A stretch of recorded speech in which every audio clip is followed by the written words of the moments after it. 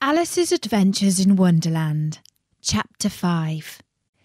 If you heard the last episode on Story Nori, you'll know that Alice is very small in size after drinking some marvellous medicine. She has just escaped from a very friendly but rather dangerous puppy who is huge in size compared to her. Now she is looking up into the eyes of a pipe-smoking caterpillar. The caterpillar and Alice looked at each other for some time in silence. At last the caterpillar took the hooker out of its mouth and addressed her in a languid, sleepy voice. "Who are you?" said the caterpillar. This was not an encouraging opening for a conversation. Alice replied rather shyly, I hardly know, sir. Just at present. At least, I know who I was when I got up this morning, but I think I must have been changed several times since then." "What do you mean by that?" said the caterpillar sternly. "Explain yourself." "I can't explain myself, I'm afraid, sir," said Alice, "because I'm not myself. You see?" "I don't see," said the caterpillar. "I'm afraid I can't put it more clearly," Alice replied very politely, "for I can't understand it myself to begin with. And being so many different sizes in a day is very confusing." "It isn't," said the caterpillar. "Well, perhaps you haven't found it so yet," said Alice. "But when you have to turn into a chrysalis, you will some day, you know, and then after that into a butterfly, I should think you'll feel it a little queer, won't you?" "Not a bit," said the caterpillar. "Well, perhaps your feelings might be different," said Alice. "All I know is that it would feel very queer to me." "You?" said the caterpillar contemptuously. "Who are you?" Which brought them back again to the beginning of the conversation. Alice felt a little irritated at the caterpillars making such very short remarks, and she drew herself up and said very gravely, "I think you ought to tell me who you are first." "Why?" said the caterpillar. Here was another puzzling question, and as Alice could not think of any good reason, and as the caterpillar seemed to be in a very unpleasant state of mind, she turned away. "Come back!" the caterpillar called after her. "I've something important to say." This sounded promising, certainly. Alice turned and came back again. "Keep your temper," said the caterpillar. "Is that all?" said Alice, swallowing down her anger as well as she could. "No," said the caterpillar. Alice thought she might as well wait, as she had nothing else to do. And perhaps after all it might tell her something worth hearing. For some minutes it puffed away without speaking, but at last it unfolded its arms, took the hooker out of its mouth again, and said, "So, you think you're in charge, do you?" "I'm afraid I am, sir," said Alice. "I can't remember things as I used, and I don't keep the same size for 10 minutes together." "Can't remember what things?" said the caterpillar. "Well, I've tried to say, 'How doth the little busy bee?' but it all came out different," Alice replied in a very melancholy voice. "Repeat, 'You are old Father William,'" said the caterpillar. Alice folded her hands and began. "You are old, Father William," the young man said, "and your hair has become very white, and yet you incessantly stand on your head. Do you think at your age it is right?" "In my youth," Father William replied to his son, "I feared it might injure the brain, but now that I'm perfectly sure I have none, why, I do it again and again." "You are old," said the youth, "as I mentioned before, and have grown most uncommonly fat, and yet you turned a backsome assault in at the door. Pray what is the reason for that?" "In my youth," said the sage, as he looked his grey locks, "I kept all my limbs very supple. By the use of this ointment, 1 shilling the box. Allow me to sell you a couple." "You are old," said the youth, "and your jaws are too weak for anything tougher than suet. Yet you finished the goose with the bones and the beak. Pray how do you manage to do it?" "In my youth," said his father, "I took to the law, and argued each case with my wife, and the muscular strength that it gave to my jaw has lasted the rest of my life." "You are old," said the youth. "One would hardly suppose that your eye was as steady as ever, yet you balanced an eel on the end of your nose. What made you so awfully clever?" "I have answered 3 questions, and that is enough," said his father. "Don't give yourself airs. Do you think I can listen all day to such stuff? Be off, or I'll kick you down the stairs." "That is not said right," said the caterpillar. "Not quite right, I'm afraid," said Alice timidly. "Some of the words have got altered." "It is wrong from beginning to end," said the caterpillar decidedly, and there was silence for some minutes. The caterpillar was the first to speak. "What size do you want it to be?" it asked. "Oh, I'm not particular as to size," Alice hastily replied. "Only one doesn't like changing so often, you know." "I don't know," said the caterpillar. Alice said nothing. She had never been so contradicted in her life before, and she felt that she was losing her temper. "Are you content now?" said the caterpillar. "Well, I should like to be a little larger, sir, if you wouldn't mind," said Alice. 3 inches is such a wretched height to be." "It is a very good height indeed," said the caterpillar angrily, rearing itself up as it spoke. It was exactly 3 inches high. "But I'm not used to it," pleaded poor Alice in a piteous tone, and she thought of herself, "I wish the creatures wouldn't be so easily offended." "You'll get used to it in time," said the caterpillar. And it put the hookah into its mouth and began to smoke again. This time Alice waited patiently until it chose to speak again. In a minute or two the caterpillar took the hookah out of its mouth and yawned once or twice and shook itself. Then it got down off the mushroom and crawled away into the grass, merely remarking as it went, "One side will make you grow taller, and the other side will make you grow shorter." "The other side of what?" thought Alice to herself. "Of the mushroom," said the caterpillar, just as if she had asked it aloud, and in another moment it was out of sight. Alice remained looking thoughtfully at the mushroom for a minute, trying to make out which were the 2 sides of it, and as it was perfectly round, she found this a very difficult question.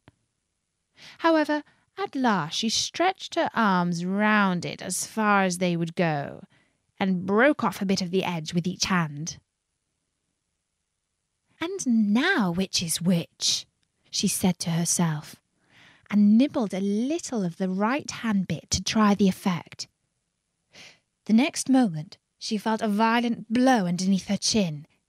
It had struck her foot.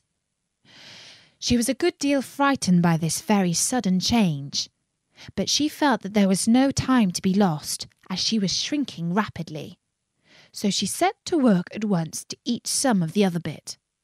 Her chin was pressed so closely against her foot that there was hardly room for her to open her mouth, but she did at last, and managed to swallow a morsel of the left-hand bit. "Come, my head's free at last," said Alice in a tone of delight, which changed into alarm in another moment, when she found that her shoulders were nowhere to be found. All she could see when she looked down was an immense length of neck, which seemed to rise like a stalk out of a sea of green leaves that lay far below her. "What can all that green stuff be?" said Alice. "And where have my shoulders got to? And oh, my poor hands! How is it I can't see you?" She was moving them about as she spoke, but no result seemed to follow, except a little shaking among the distant green leaves. As there seemed to be no chance of getting her hands up to her head, she tried to get her head down to them, and was delighted to find that her neck would bend about easily in any direction, like a serpent. She had just succeeded in curving it down into a graceful zigzag, and was going to dive in among the leaves, which she found to be nothing but the tops of the trees under which she had been wandering, when a sharp hiss made her draw back in a hurry. A large pigeon had flown into her face and was beating her violently with its wings. "Serpent!" screamed the pigeon. "I'm not a serpent," said Alice indignantly. "Let me alone." "Serpent, I say again," repeated the pigeon, but in a more subdued tone, and added with a kind of a sob, "I've tried every way, and nothing seems to suit them." "I haven't the least idea what you're talking about," said Alice. "I've tried the roots of trees, and I've tried the banks, and I've tried the hedges," the pigeon went on, without attending to her. "But those serpents, there's no pleasing them." Alice was more and more puzzled, but she thought that there was no use in saying anything more till the pigeon had finished.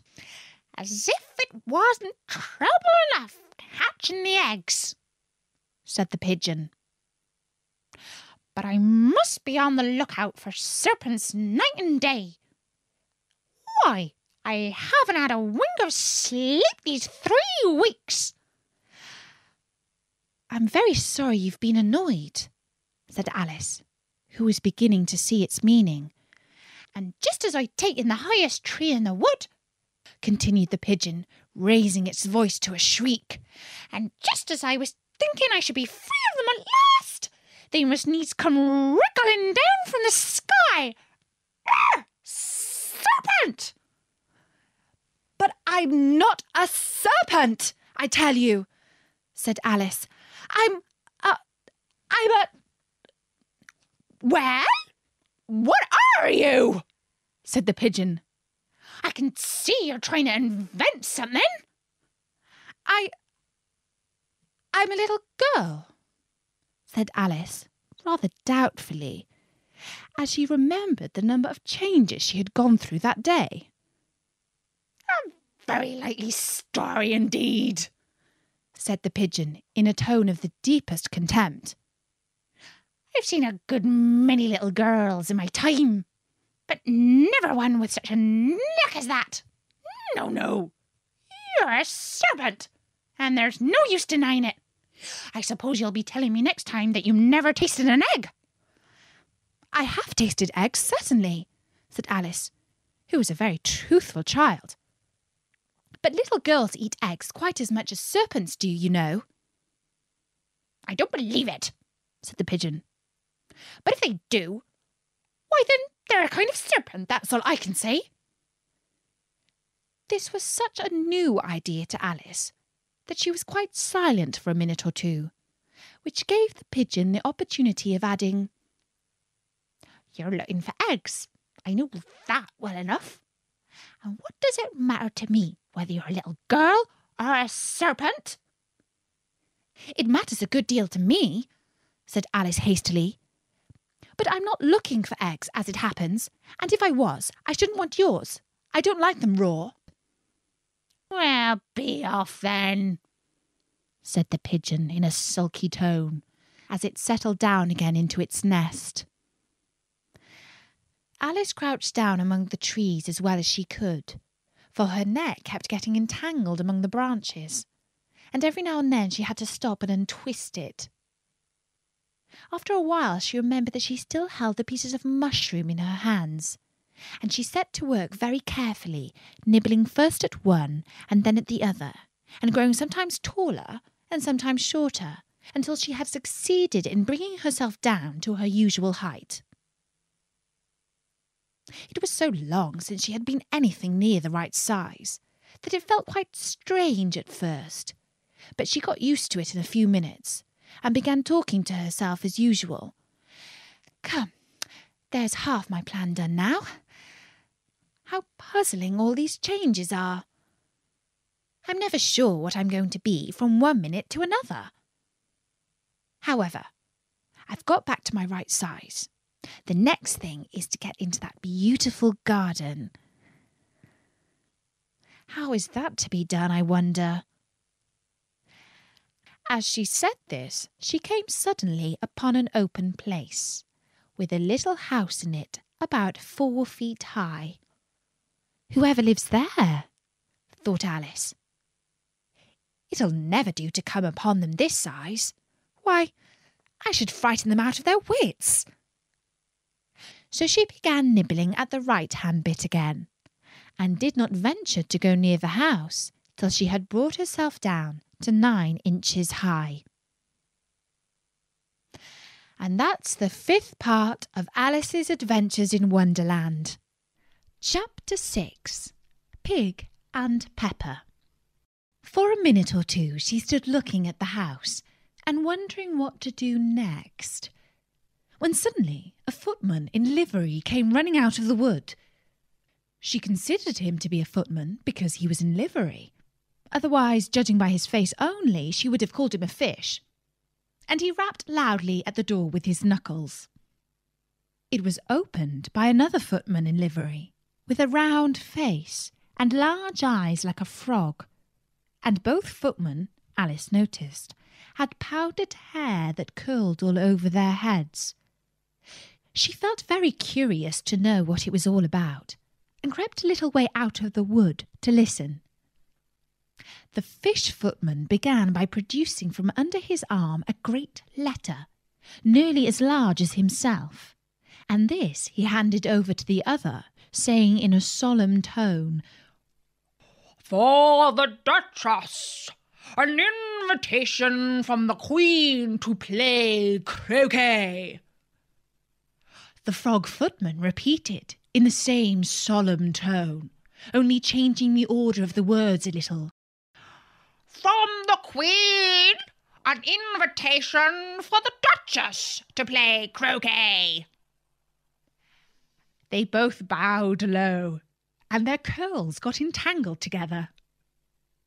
Alice laughed so much at this that she had to run back into the wood for fear of their hearing her, and when she peeped out, the fish footman was gone, and the other was sitting on the ground near the door, staring stupidly up into the sky. Alice went timidly up to the door and knocked. There's no sort of use in knocking, said the footman, and that for 2 reasons. First, because I'm on the same side of the door as you are. Secondly, Because they're making such a noise inside, no one could possibly hear you. And certainly there was a most extraordinary noise going on within, a constant howling and sneezing, and every now and then a great crash, as if a dish or kettle had been broken into pieces. "Please then," said Alice, "how am I to get in?" "There might be some sense in you knocking," the footman went on without attending to her, "if we had the door between us. For instance, if you were inside, you might knock, and I could let you out, you know." He was looking up into the sky all the time he was speaking, and this Alice thought decidedly uncivil. "But perhaps he can't help it," she said to herself. "His eyes are so very nearly at the top of his head. But at any rate, he might answer questions." "How am I to get in?" she repeated aloud.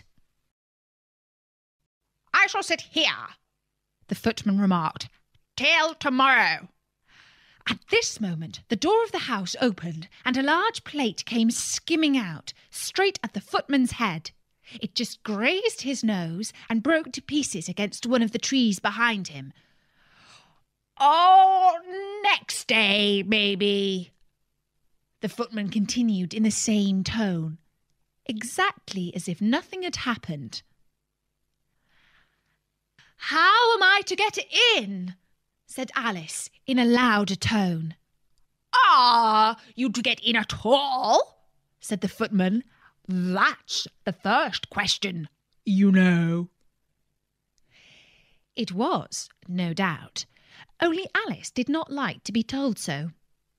"It's really dreadful," she muttered to herself, "the way all creatures argue. It's enough to drive one crazy." The footman seemed to think this a good opportunity for repeating his remark, with variations. "I shall sit here," he said, "on and off, for days and days." "But what am I to do?" said Alice. "Anything you like," said the footman, and began whistling. "Oh, there's no use in talking to him," said Alice desperately. "He's perfectly idiotic." And she opened the door and went in. The door led right into a large kitchen, which was full of smoke from one end to the other. The Duchess was sitting on a three-legged stool in the middle, nursing a baby. The cook was leaning over the fire, stirring a large cauldron which seemed to be full of soap. "There's certainly too much pepper in that soup," Alice said to herself, as well as she could for sneezing. There was certainly too much of it in the air. Even the Duchess sneezed occasionally, and as for the baby, it was sneezing and howling alternately, without a moment's pause. The only things in the kitchen that did not sneeze were the cook and a large cat, which was sitting on the hearth and grinning from ear to ear. "Please would you tell me," said Alice, a little timidly, for she was not quite sure whether it was good manners for her to speak first, "why your cat grins like that?" "It's a Cheshire cat," said the Duchess, "and that's why—" "A pig!" She said the last word with such sudden violence that Alice quite jumped. But she saw in another moment that it was addressed to the baby and not to her. So she took courage and went on again. "I didn't know that Cheshire cats always grinned. In fact, I didn't know that cats could grin." "They all can," said the Duchess, "and most of 'em do." "I don't know any that do," Alice said very politely, feeling quite pleased to have got into conversation. don't know much," said the Duchess, "and that's a fact." Alice did not at all like the tone of this remark, and thought it would be as well to introduce some other subject of conversation. While she was trying to fix on one, the cook took the cauldron of soup off the fire and at once set to work throwing everything within her reach at the Duchess and the baby. The fire irons came first, then followed a shower of saucepans, plates and dishes. The Duchess took no notice of them, even when they hit her, and the baby was howling so much already that it was quite impossible to say whether the blows hurt it or not. "Oh, please mind what you're doing," cried Alice, jumping up and down in an agony of terror. "Oh, there goes his precious nose," as an unusually large saucepan flew close by it and very nearly carried it off. "If everybody minded their own business," the Duchess said in a hoarse growl, "the world would go round a deal faster than it does." "Which would not be an advantage," said Alice, who felt very glad to get an opportunity of showing off a little of her knowledge. "Just think of what work it would make with the day and night. You see, the earth takes 24 hours to turn round on its axes." "Talking of axes," said the Duchess, "chop off her head." Alice glanced rather anxiously at the cook to see if she meant to take the hint, but the cook was busily stirring the soup and seemed not to be listening. So she went on again. 24 hours, I think. Or is it 12? "Oh, don't bother me," said the Duchess. "I never could abide figures." And with that, she began nursing her child again, singing a sort of lullaby to it as she did so, and giving it a violent shake at the end of every line. "Speak roughly to your little boy, and beat him when he sneezes.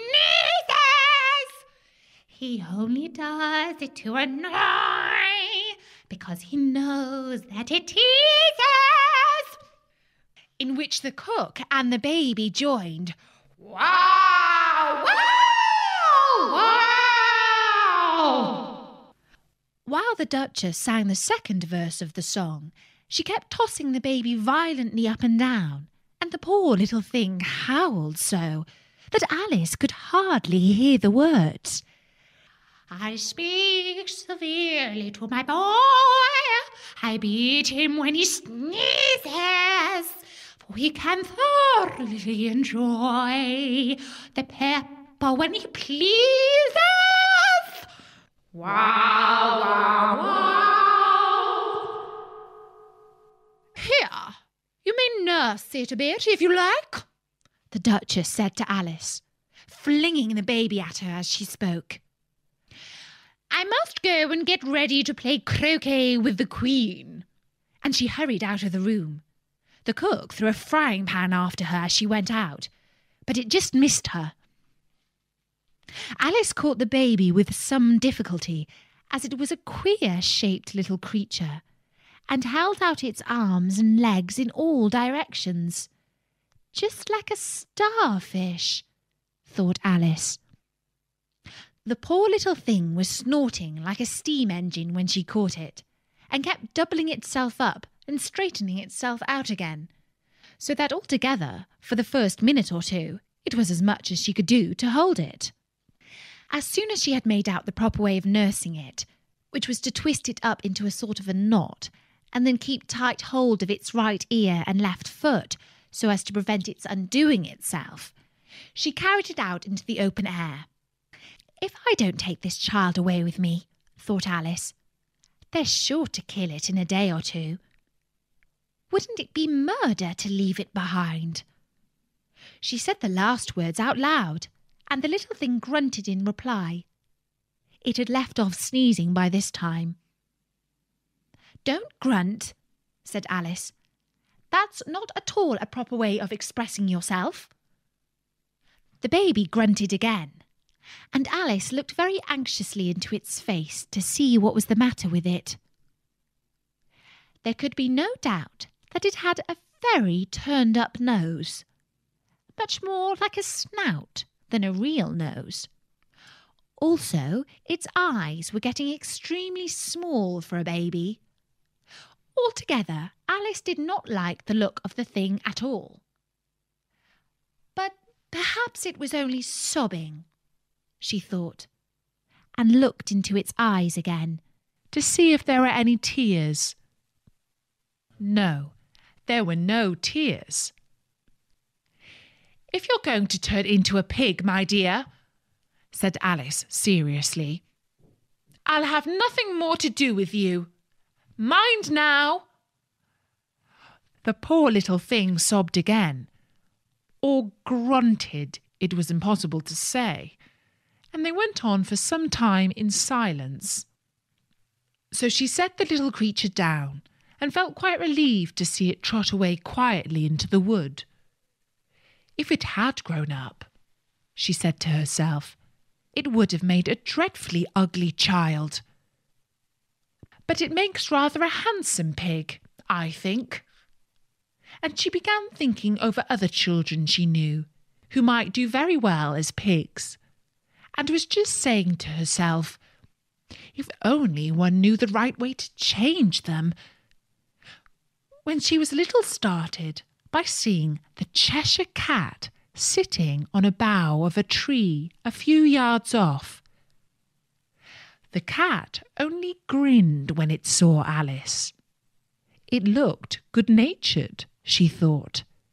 Still, it had very long claws and a great many teeth, so she felt that it ought to be treated with respect. "Cheshire Puss?" she began, rather timidly, as she did not know at all whether it would like the name. However, it only grinned a little wider. "Come, it's pleased so far," thought Alice, and so she went on. "Would you please tell me which way I ought to go from here?" "That depends a good deal on where you want to get to," said the cat. "I don't much care where," said Alice. "Then it doesn't matter which way you go," said the cat. "So long as I get somewhere," Alice added as an explanation. "Oh, you are sure to do that," said the cat, "if you only walk long enough." Alice felt that this could not be denied, so she tried another question. "What sort of people live about here?" "In that direction," said the cat, waving its right paw around, "lives a hatter, and in that direction," waving the other paw, "lives a March hare. Visit either you like. They're both mad." "But I don't want to go among mad people," Alice remarked. "Oh, you can't help that," said the cat. "We're all mad here.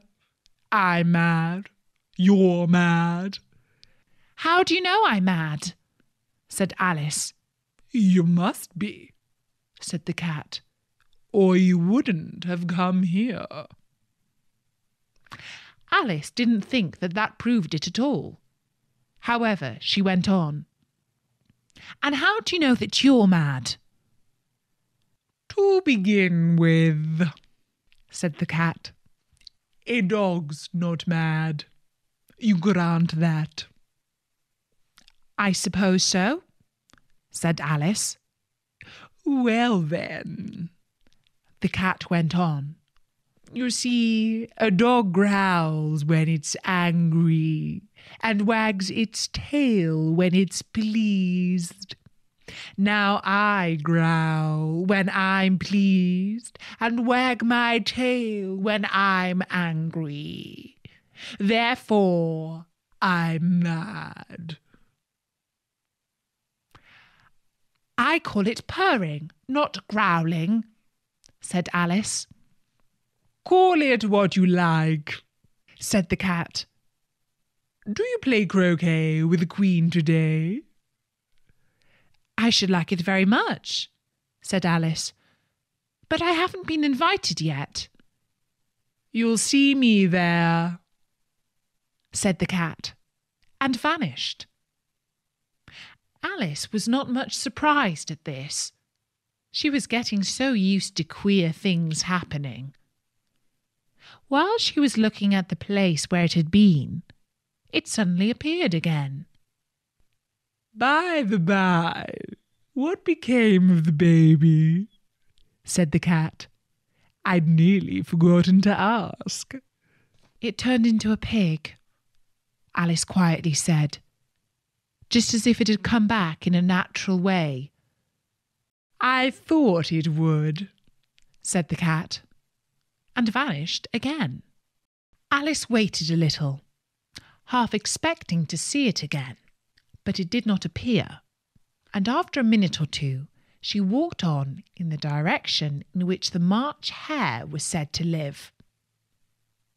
I've seen hatters before, she said to herself.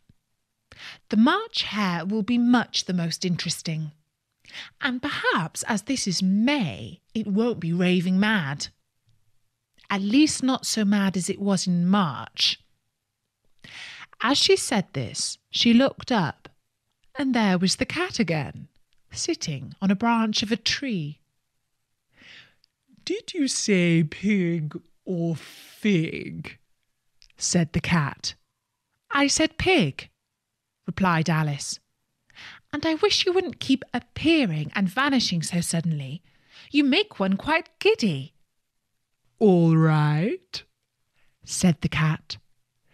And this time it vanished quite slowly, beginning with the end of the tail and ending with the grin, which remained some time after the rest of it had gone. Well, I've often seen a cat without a grin, thought Alice, but a grin without a cat. It's the most curious thing I ever saw in my life.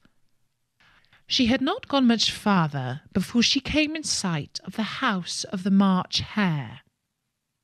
She thought it must be the right house, because the chimneys were shaped like ears, and the roof was thatched with fur. It was so large a house that she did not like to go nearer till she had nibbled some of the left-hand bit of mushroom and raised herself to about 2 feet high.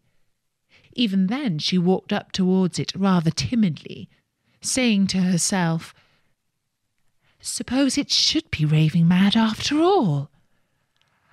I almost wish I'd gone to see the Hatter instead.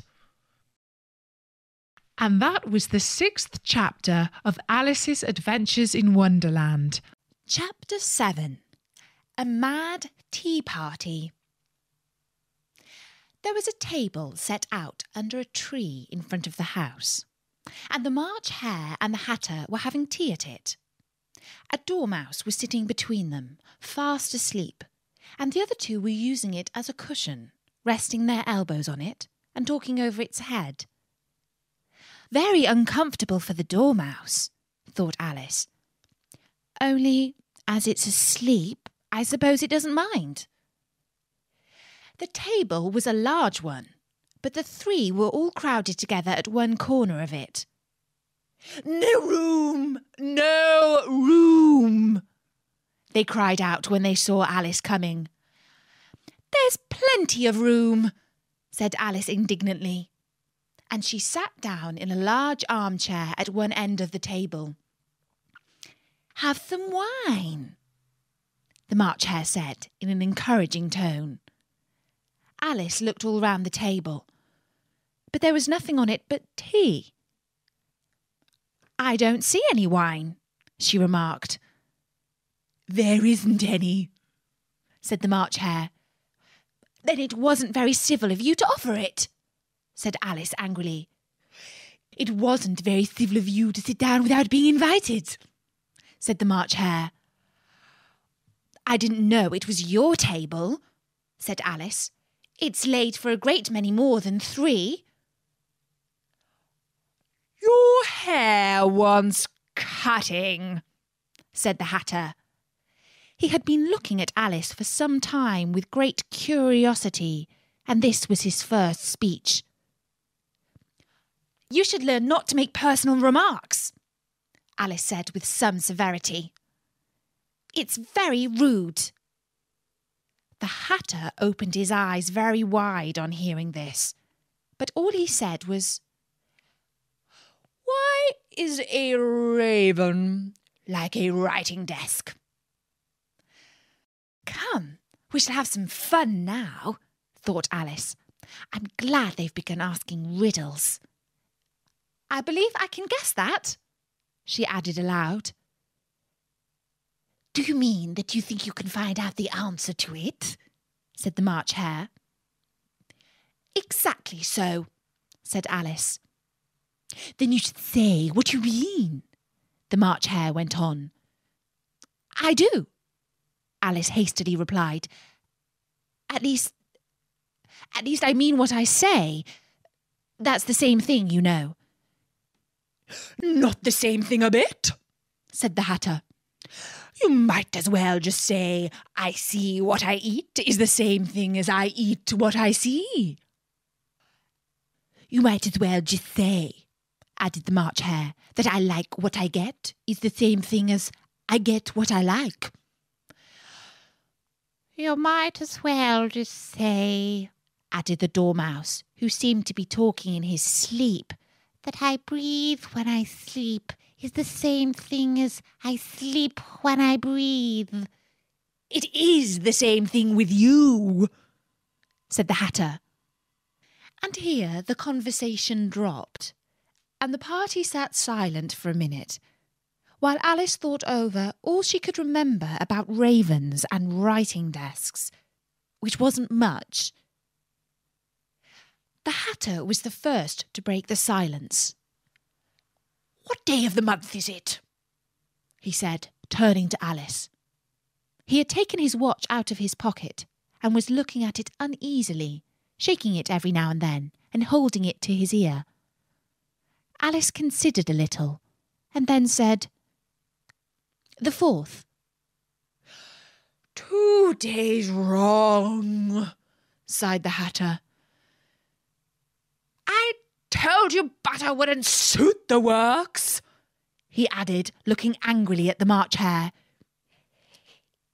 "It was the best butter," the March Hare meekly replied. "Yes, but some crumbs must have got in it as well," the Hatter grumbled. "You shouldn't have put it in with a bread knife." The March Hare took the watch and looked at it gloomily. Then he dipped it into his cup of tea and looked at it again. But he could think of nothing better to say than his first remark. "It was the best butter, you know." Alice had been looking over his shoulder with some curiosity. "What a funny watch," she remarked. "It tells the day of the month and doesn't tell what o'clock it is." "Why should it?" muttered the Hatter. "Does your watch tell you what year it is?" "Of course not," Alice replied very readily. "But that's because it stays the same year for such a long time together." "Which is the same case with mine," said the Hatter. Alice felt dreadfully puzzled. The Hatter's remark seemed to have no sort of meaning in it, and yet it was certainly English. "I don't quite understand you," she said, as politely as she could. "The Dormouse is asleep again," said the Hatter, and he poured a little hot tea upon its nose. The Dormouse shook its head impatiently and said, without opening its eyes, Of course. Just what I was going to remark myself. Have you guessed the riddle yet? The Hatter said, turning to Alice again. No, I give it up, Alice replied. What's the answer? I haven't the slightest idea, said the Hatter. Nor I, said the March Hare. Alice sighed wearily. I think you might do something better with the time, she said, than waste it in asking riddles that have no answers. If you knew time as well as I do, said the Hatter, you wouldn't talk about wasting it. It's him.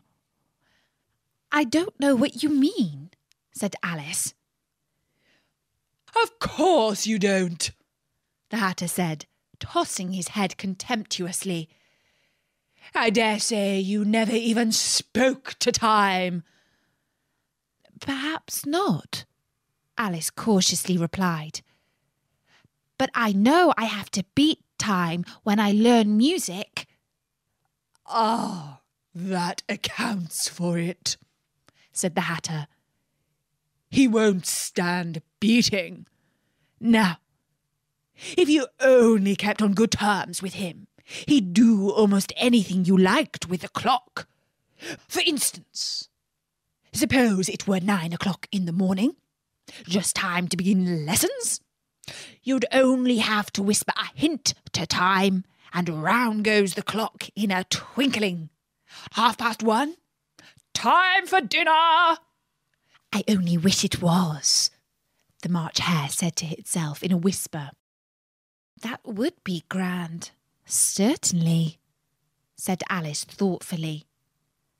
But then, I should be hungry for it, you know. Not at first, perhaps, said the Hatter.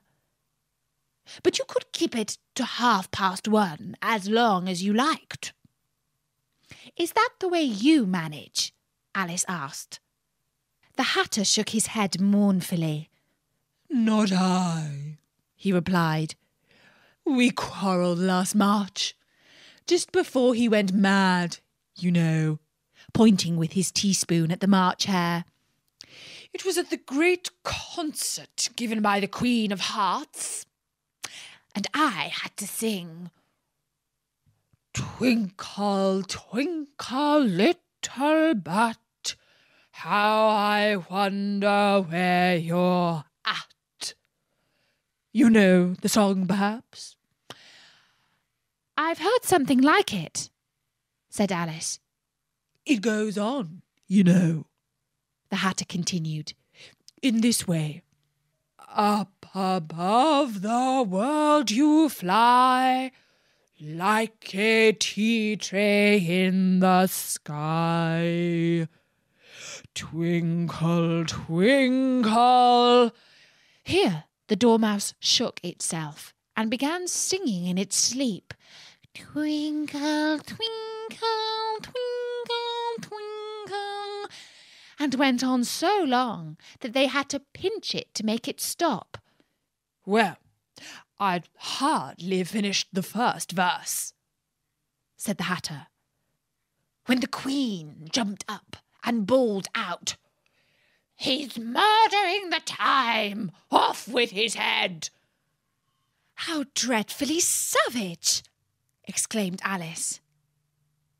And ever since that, the Hatter went on in a mournful tone, he won't do a thing I ask. It's always 6 o'clock now. A bright idea came into Alice's head. Is that the reason why so many tea things are put out here? She asked. Yes, that's it, said the Hatter with a sigh. It's always tea time, and we've no time to wash things between whiles. Then you keep moving around, I suppose, said Alice. Exactly so, said the Hatter, as the things get used up. But what happens when you come to the beginning again? Alice ventured to ask. Suppose we change the subject, the March Hare interrupted, yawning.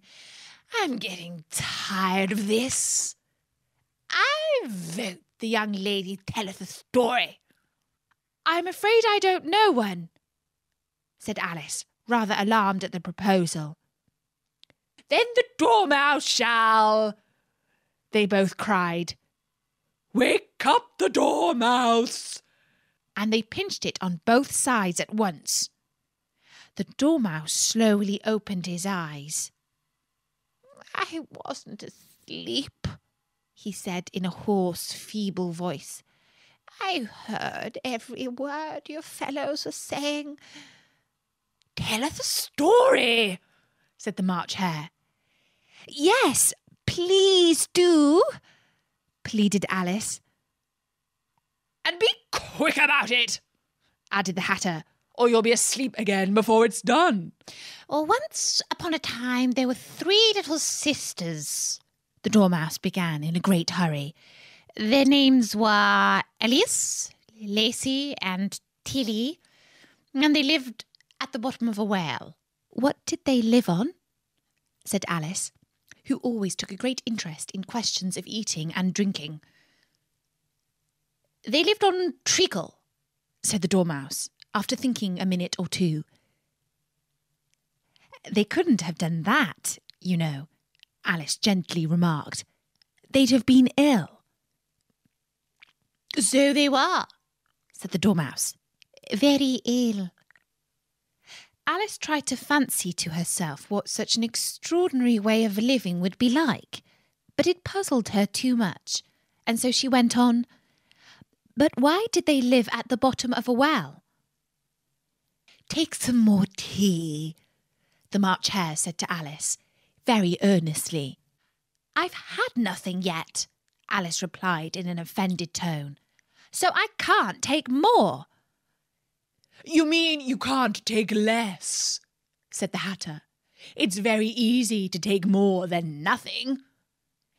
Nobody asked your opinion, said Alice. Who's making personal remarks now? The Hatter asked triumphantly. Alice did not know quite what to say to this, so she helped herself to tea and bread and butter, and then turned to the Dormouse and repeated her question. Why did they live at the bottom of a well? The Dormouse again took a minute or two to think about it, and then said, It was a treacle well. There's no such thing! Alice was beginning to get very angry, but the Hatter and the March Hare went, Shh! And the Dormouse sulkily remarked, If you can't be civil, you'd better finish the story yourself. No, please go on. I won't interrupt again. I dare say there may be one. One indeed, said the Dormouse indignantly. However, he consented to go on. And so, these 3 little sisters, they were learning to draw, you know. What did they draw? Said Alice, quite forgetting her promise. Treacle, said the Dormouse, without considering at all this time. I want a clean cup, interrupted the Hatter. Let's all move one place on. He moved on as he spoke, and the Dormouse followed him. The March Hare moved into the Dormouse's place, and Alice rather unwillingly took the place of the March Hare. The Hatter was the only one who got any advantage from the change, and Alice was a good deal worse off than before, as the March Hare had just upset the milk jug into his plate. Alice did not wish to offend the Dormouse again, so she began very cautiously. But I don't understand. Where did they draw the treacle from? You can draw water out of a water well, said the Hatter. So I should think you could draw treacle out of a treacle well, stupid? But they were in the well, Alice said to the Dormouse, not choosing to notice this last remark. Of course they were, said the Dormouse. Well, in. This answer so confused poor Alice that she let the Dormouse go on for some time without interrupting it. They were learning to draw, the Dormouse went on, yawning and rubbing its eyes, for it was getting very sleepy. And they drew all manner of things. Everything that begins with M. Why with an M? Said Alice. Why not? Said the March Hare. Alice was silent. The Dormouse had closed its eyes by this time and was going off into a doze. But on being pinched by the Hatter, it woke up again with a little shriek and went on. That begins with an M, such as mouse traps and the moon and memory and muchness. You know, you say things are much of a muchness. Did you ever see such a thing as drawing of a muchness? Really, now you ask me, said Alice, very much confused. I don't think. Then you shouldn't talk, said the Hatter. This piece of rudeness was more than Alice could bear. She got up in great disgust and walked off. The Dormouse fell asleep instantly, and neither of the others took the least notice of her going, though she looked back once or twice, half hoping that they would call after her. The last time she saw them, they were trying to put the Dormouse into the teapot. At any rate, I'll never go there again, said Alice as she picked her way through the wood. It's the stupidest tea party I ever was at in all my life. Just as she said this, she noticed that one of the trees had a door leading right into it. That's very curious, she thought. But everything's curious today. I think I may as well go in it at once. And in she went. Once more she found herself in the long hall and close to the little glass table. Now I'll manage better this time, she said to herself, and began by taking the little golden key and unlocking the door that led into the garden. Then she went to work nibbling at the mushroom. She had kept a piece of it in her pocket, till she was about a foot high. Then she went down the little passage, and then she found herself at last in the beautiful garden, among the bright flower beds and the cool fountains. And that was the 7th chapter of Alice's Adventures in Wonderland. Chapter 8. The Queen's Croquet Ground. A large rose tree stood near the entrance of the garden. The roses growing on it were white, but there were 3 gardeners at it, busily painting them red. Alice thought this a very curious thing, and she went nearer to watch them. And just as she came up to them, she heard one of them say, "Look out now, Five. Don't go splashing paint over me like that." "I couldn't help it," said Five in a sulky tone. "Seven jogged my elbow." On which Seven looked up and said, "That's right, Five. Always lay the blame on others." "You'd better not talk," said Five. "I heard the Queen say only yesterday you deserve to be beheaded." "What for?" said the one who had spoken first. "That's none of your business too," said Seven. "Yes, it is his business," said Five. "And I'll tell him it was for bringing the cook tulip roots instead of onions." Seven flung down his brush and had just begun, "Well, of all the unjust things," when his eye chanced to fall upon Alice as she stood watching them, and he checked himself suddenly. The others looked round also, and all of them bowed low. "Would you tell me," said Alice, a little timidly, "why you are painting those roses?" 5 and 7 said nothing, but looked at 2. 2 began in a very low voice. "Why, the fact is, you see, miss, this here ought to have been a red rose tree, and we put a white one in by mistake, and if the Queen was to find out, we should all have our heads cut off, you know.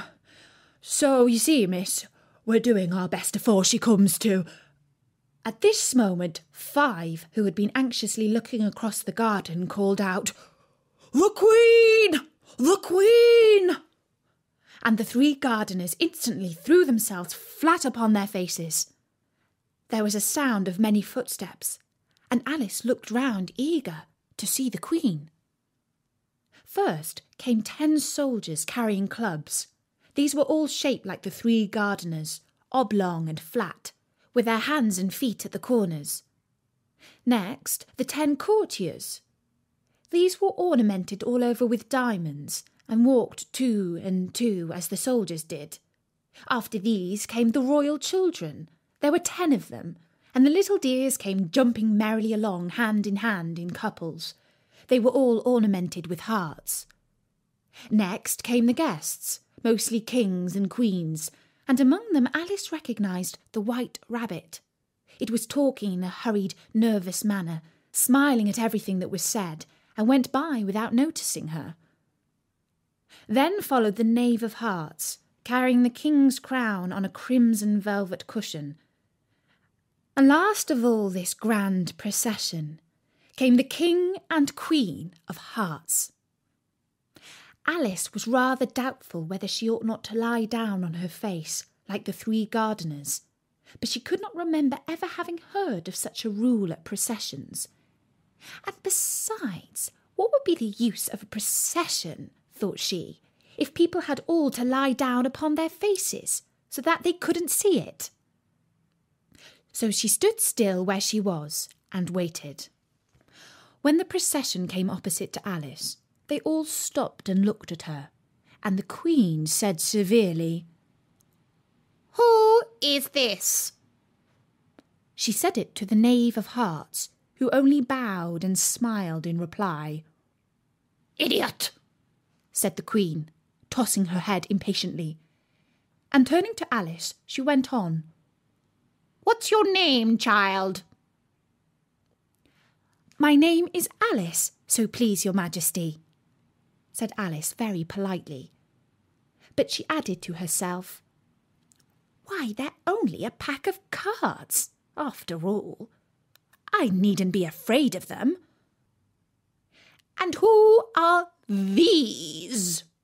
said the Queen, pointing to the 3 gardeners who were lying round the rose tree.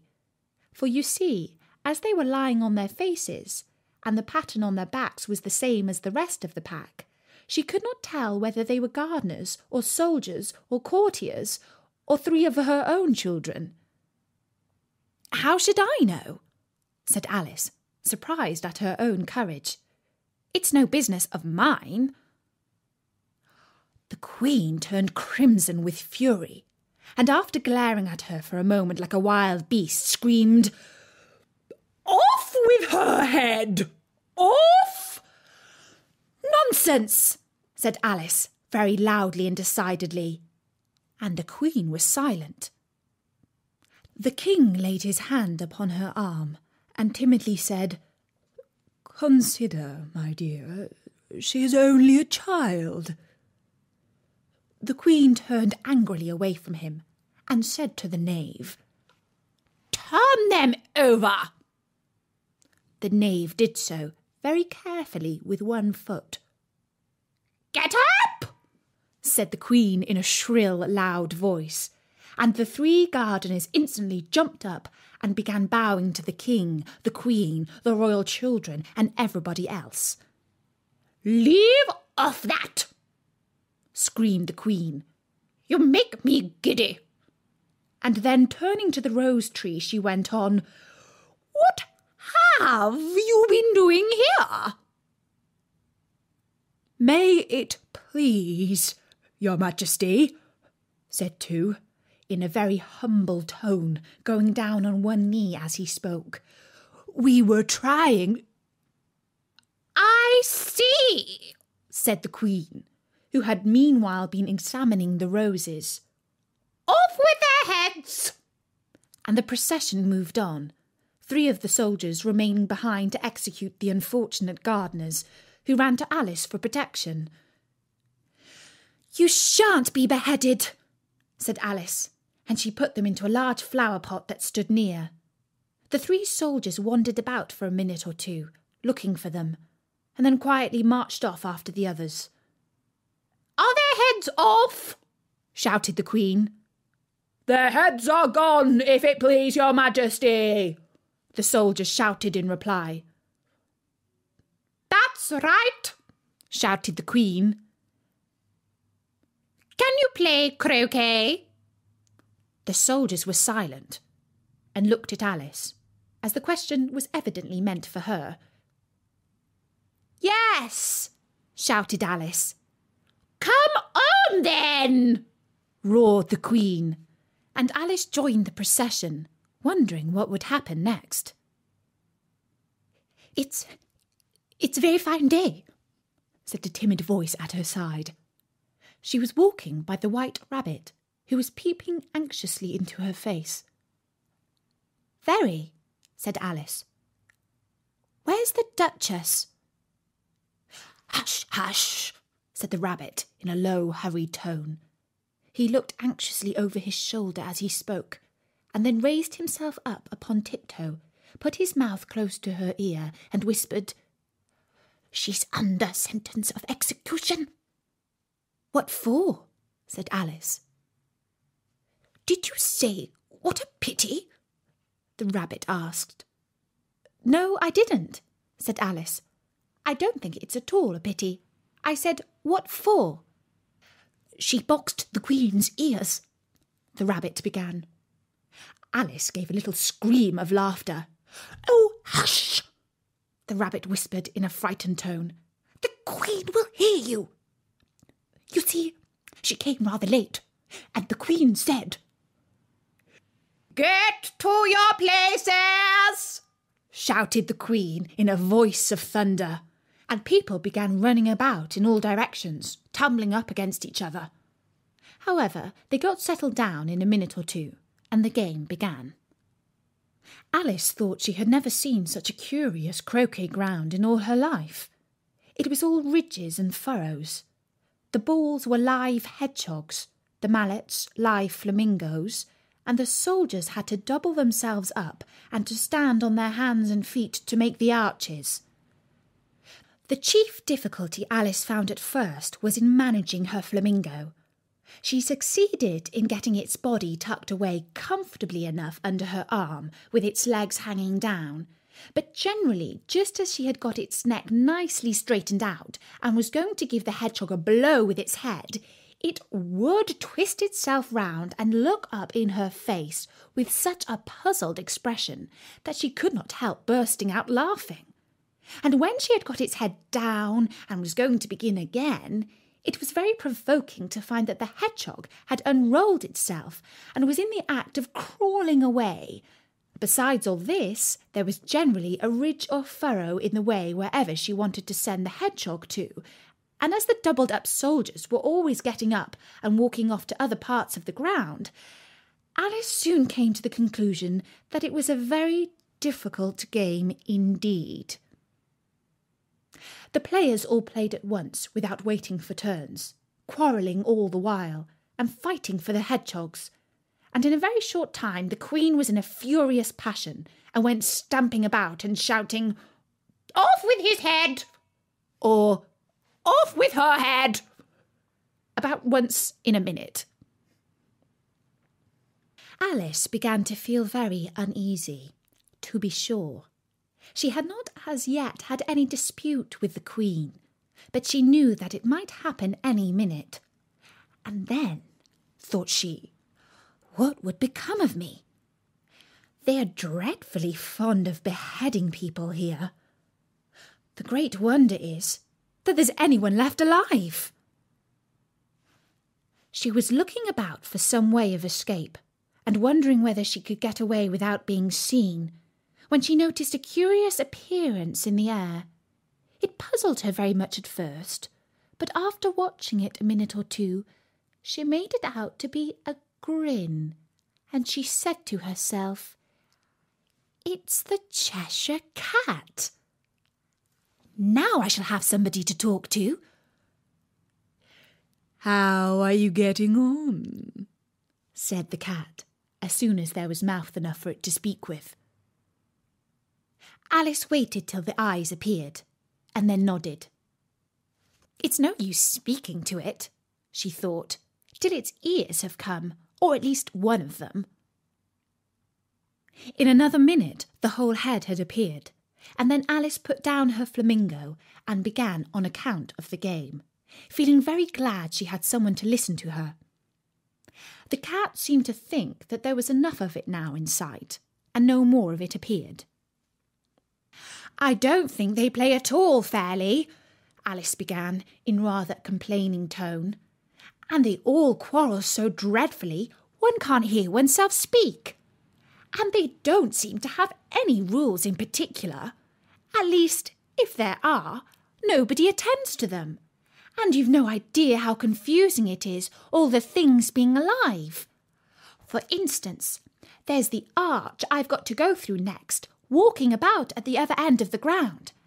And I should have croqueted the Queen's hedgehog just now, only it ran away when it saw mine coming." "How do you like the Queen?" said the cat in a low voice. "Not at all," said Alice. "She's so extremely—" Just then she noticed that the Queen was close behind her listening.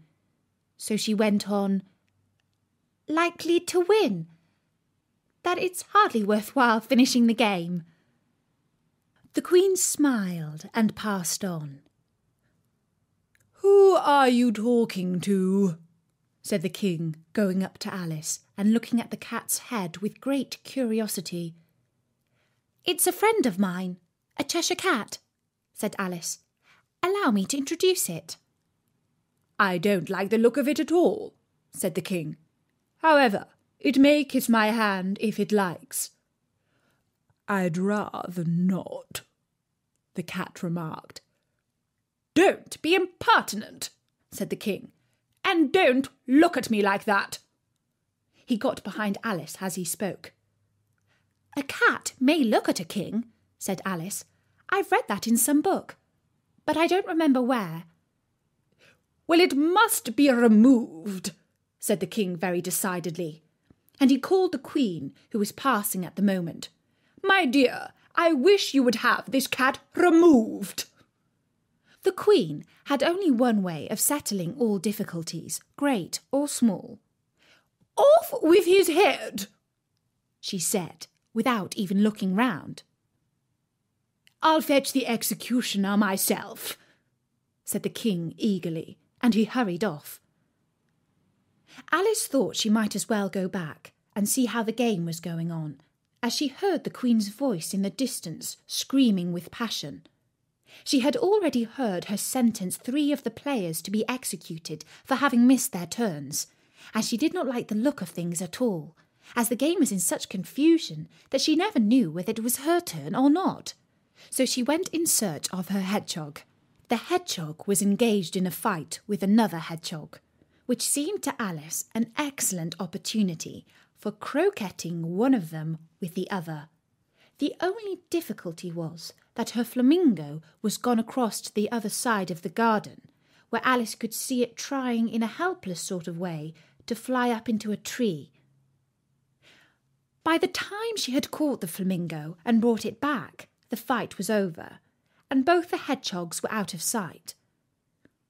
"But it doesn't matter much," thought Alice, "as all the arches are gone from the side of the ground." So she tucked it away under her arm, that it might not escape again, and went back for a little more conversation with her friend. When she got back to the Cheshire Cat, she was surprised to find quite a large crowd collected round it. There was a dispute going on between the executioner, the king, and the queen, who were all talking at once, while all the rest were quite silent and looked very uncomfortable. The moment Alice appeared, she was appealed to by all three to settle the question, and they repeated their arguments to her, though as they all spoke at once, she found it very hard indeed to make out exactly what they said.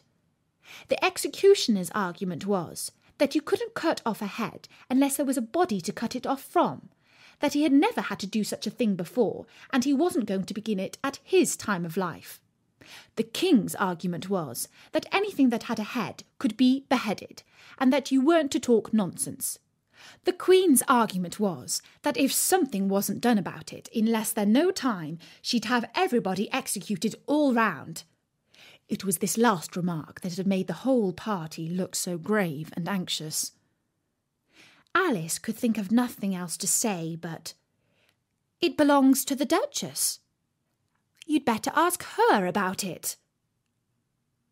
"She's in prison," the Queen said to the executioner.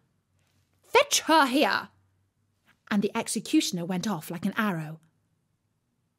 The cat's head began fading away the moment he was gone, and by the time he had disappeared, so the king and the executioner ran wildly up and down looking for it, while the rest of the party went back to the game. And that was the 8th chapter of Alice's Adventures in Wonderland. I'll be reading another story soon, so until then, from me, bye-bye!